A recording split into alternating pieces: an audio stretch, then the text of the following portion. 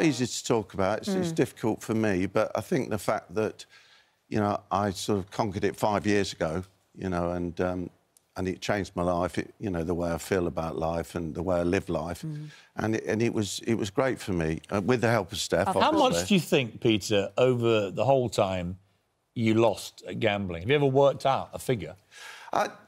Listen, a lot of money, but, I mean, I don't think that's important because, but, I mean, you know... are we talking, you know, tens of thousands, hundreds of thousands, millions? I had an addiction for... Well, you know, we didn't earn the money there and today, and I think the big thing is that, you know, football in particular, but most sports, they earn far more money than we ever did, or I ever did. And, of course, you know, the figures are going to go up and up and up because, you know, football in particular is an easy target because you do have a lot of spare time on your hands when you finish training. You don't really want to... You've got to rest, so you can sit there and you get a bit bored, so you start, you know, getting on a bit of a high. And at your worst, how addicted were you to this? How many bets were you putting on a day?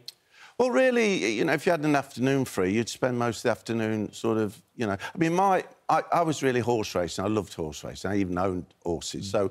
But it was different to this day and age. In this day and age, obviously, there's a lot of easy games where, for kids in particular, they can get hooked on it very quickly and lose a lot of money very quickly. You know, mine was horse racing and studying the form, but you still get involved. And what I feel is you get hooked, you know, from an early age. You can get something wise you're into gambling. It might be something that you start and you have a win, or a member of your family win, or something like that.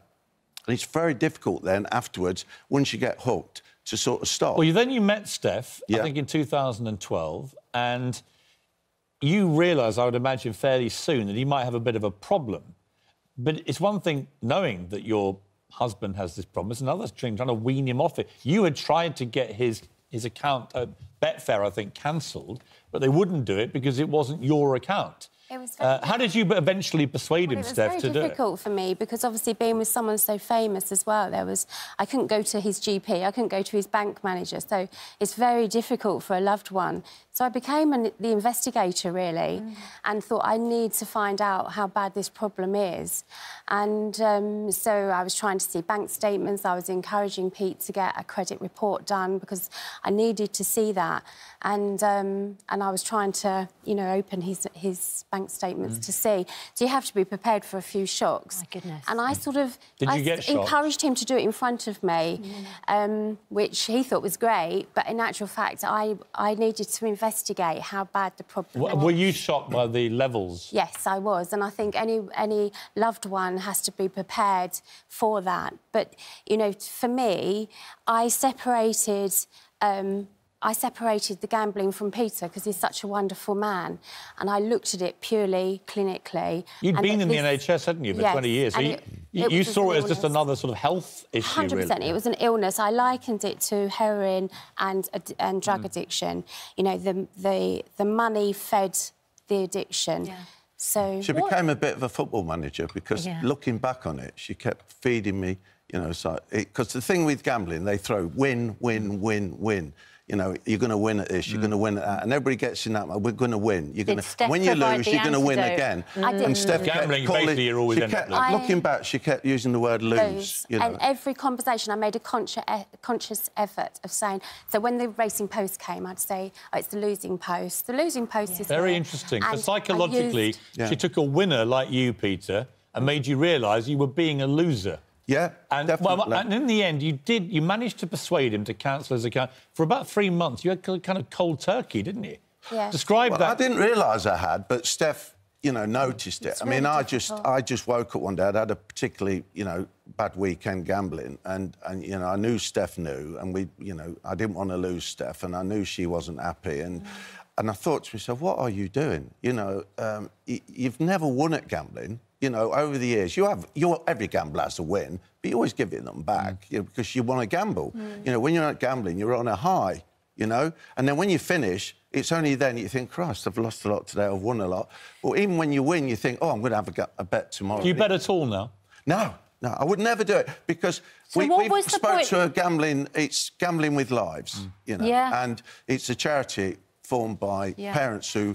Their sons or daughters have committed suicide at a very early age. And when it gets to that stage, and I think because when I was gambling, there was no phones and that sort of thing. You could phone up on a landline, but nowadays you can gamble anywhere. You can gamble when... Some people told me Chinese cooks gamble when they're cooking, you know. So but for kids, to me, I think there should be more done for kids, especially in schools, to stop them, prevent them. What was it like living with Peter while he was gambling, when he was absolutely deep in the throes of addiction? It was absolutely heartbreaking to think that this wonderful, in my eyes, national treasure and this football icon had this illness. And this man you're in love with. Yeah, and it was a total illness. So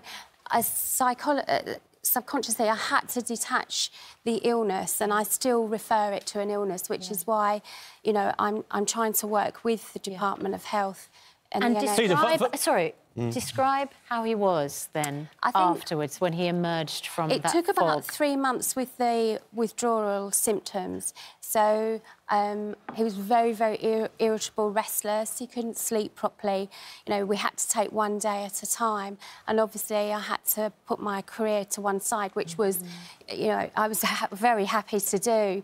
But I would say it took about a year before Pete actually settled and he got into golf, and it was just wonderful to see. And it's Peter, what's not so wonderful, and very quickly, if you don't mind, the FA, you know, main sponsors, online betting firms. I mean, this can't be right, can it? Well, I think we've spoke to the government. You know, Nigel Adams, you know, and Helen Whately. You know, they're very keen to put things, and I think the government's got to put, you know, things in place to prevent things happening. There's always going to be gambling affairs. A lot of people gamble responsibly and have a few bets and do it. But it's the you know, it's the addiction side of it, which a lot of people can have. So that's what's got to be tackled. Great to have you both on. We've got to leave it there. Thank you both very much indeed. We appreciate it. It's a remarkable It's a powerful achievement. message to other people who may be having that problem.